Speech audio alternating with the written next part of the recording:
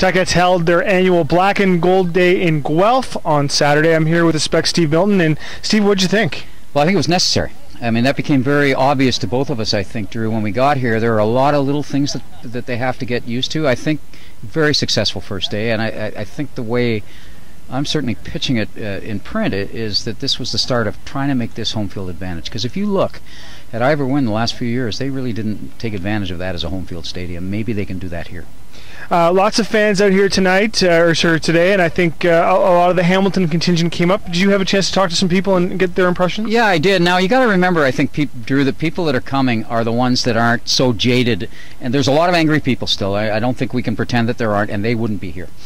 So we're probably getting the people who, basically we're preaching to the choir here.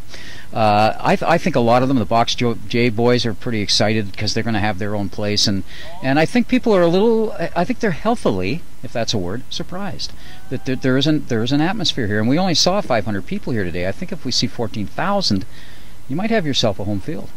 There were also some little things we got a chance to have a look at, the dressing rooms. We have a chance to have a look at the field. What did you think of the facilities themselves? Well, there's a lot of behind-the-scenes work that the average fan will never appreciate that the Tiger Cat organizations... I'm not a cheerleader here for the Tiger Cats, but I think they need some promotion on this, because when you walk behind and you see what they've done, for instance, the dressing rooms and how they've had to be modified and how big they are and that's important, because they don't really have a dressing room at home even. They're going to be dressing in their own... Yes, they're going to fashion it themselves, but this is probably better than they're going to be seeing all year.